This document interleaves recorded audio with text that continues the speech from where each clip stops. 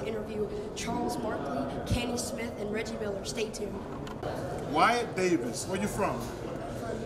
Okay, got good hair, dude. I'm just here to ask you a few questions. Okay.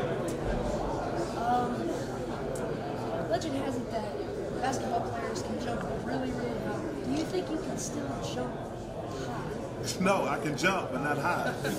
No, I can jump, but not high. And another question is, a couple of days ago, there was this little boy that ran off the bleachers and hugged Carmelo. what would you do if you were still playing and I ran up and hugged you? Well, you know what's funny about that? That's actually happened to me before.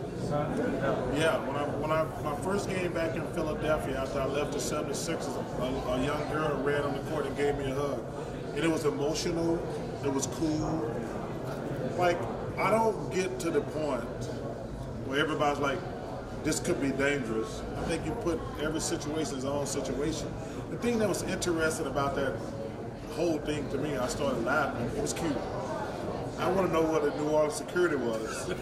Because the kid came out there, hugged Carmelo, had a couple drinks, walked back to the sideline, and there was no security from New Orleans. But I don't overreact like other people do. It was a cute little moment. Trust me, Carmelo needs a hug. And one last thing. You and Kenny Smith, you guys were always going back and forth. Kenny Smith. Who's that? Okay, go ahead. You guys are always bickering back and forth. Why don't you guys just settle it with an arm wrestle? That's like arm wrestling with a girl.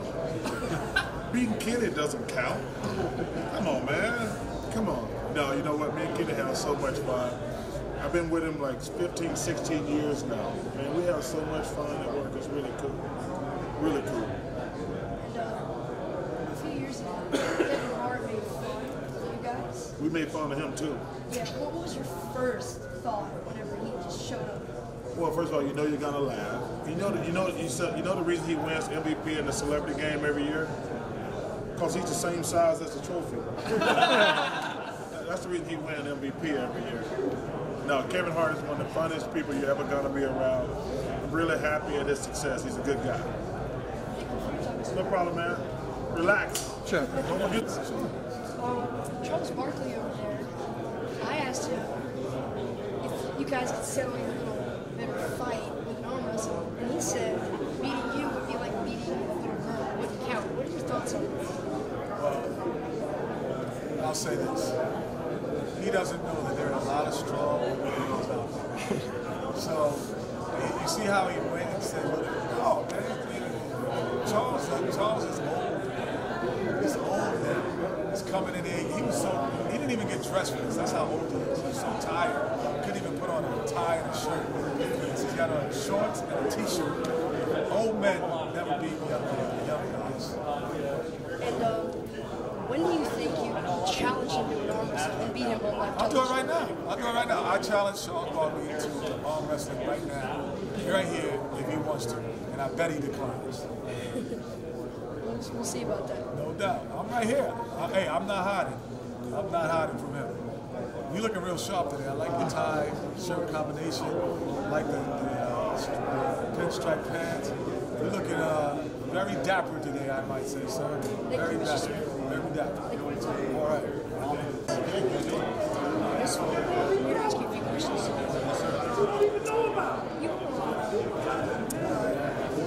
Show the other night. Yes, Jimmy Kimmel show the other night.